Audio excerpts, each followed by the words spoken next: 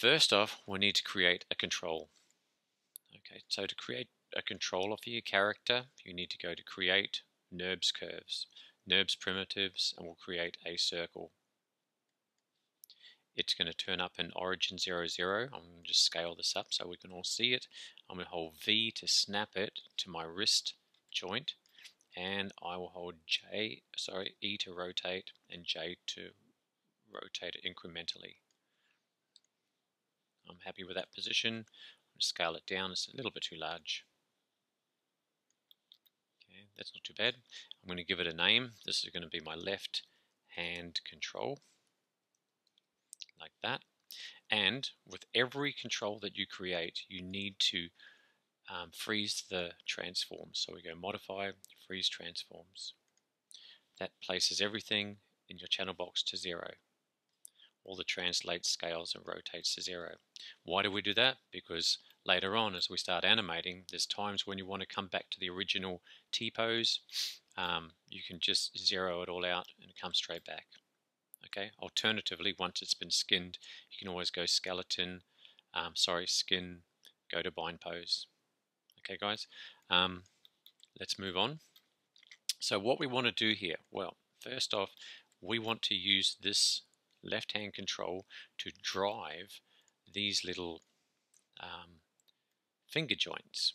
So to do that, first we need to create some little some controls for our inside the wrist control. Okay, so we can just select the wrist control each time, and we'll see a bunch of controls turn up in our channel box. So to do that, we need to go Edit, Add Attribute. Okay, guys, here we are inside the Add Attributes. So let's add our first attribute.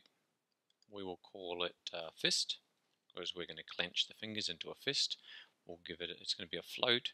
We'll give it a negative value of -10, a positive value of 10, and a default value of 0. Click Add, and it'll pop up inside your channel box under the hand control as Fist. Okay, now I could create a whole bunch more if I wanted to for each finger, but for the purpose of this exercise, we'll leave it at that. There we go, there's our fist. This will be our control, and we select our controller to bring it up.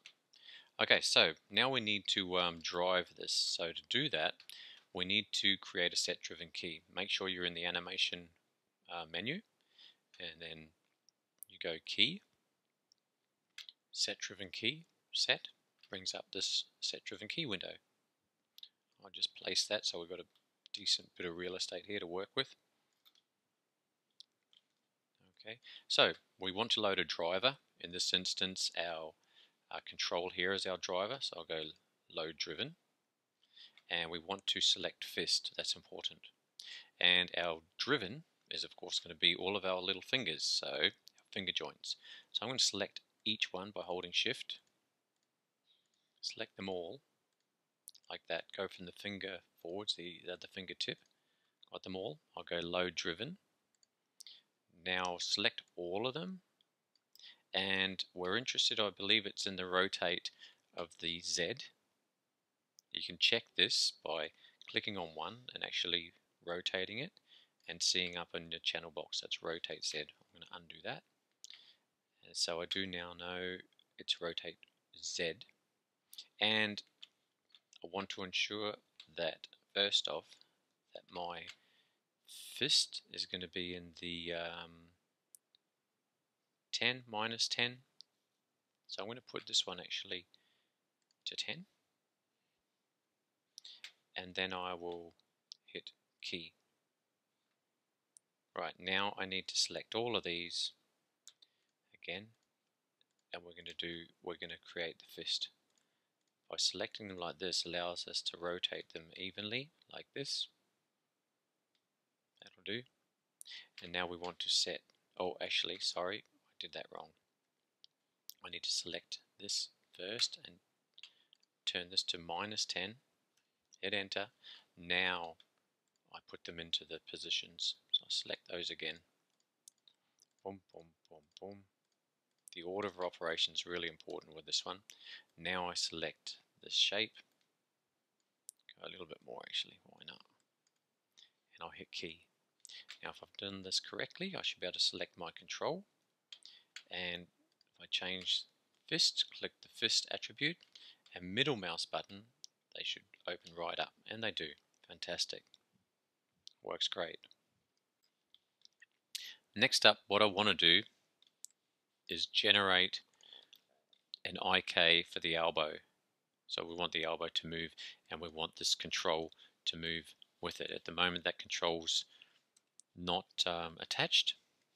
So to do that, first I'm going to create an IK. So I go back to my rigging, go skeleton, IK handle. I like to go to the options here and just ensure that rotate plane solver is on, not single chain. Rotate plane, great. And then you will select the shoulder, select the wrist, and you can test it straight away, and it's moving in the right direction. Looks like it is to me. Fantastic. I'll just undo that. That's correct. I could probably call this left elbow, okay, or left arm, sorry, IK handle. Makes more sense to me. Now, what we want to do here is we don't want to be able to grab the IK handle every single time. You can see it here in our channel box, in our outliner. We want to be able to grab this control that'll drive it.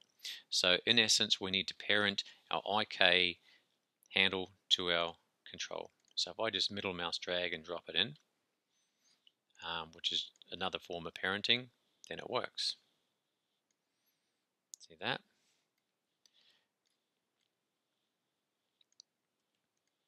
And what about the wrist rotation?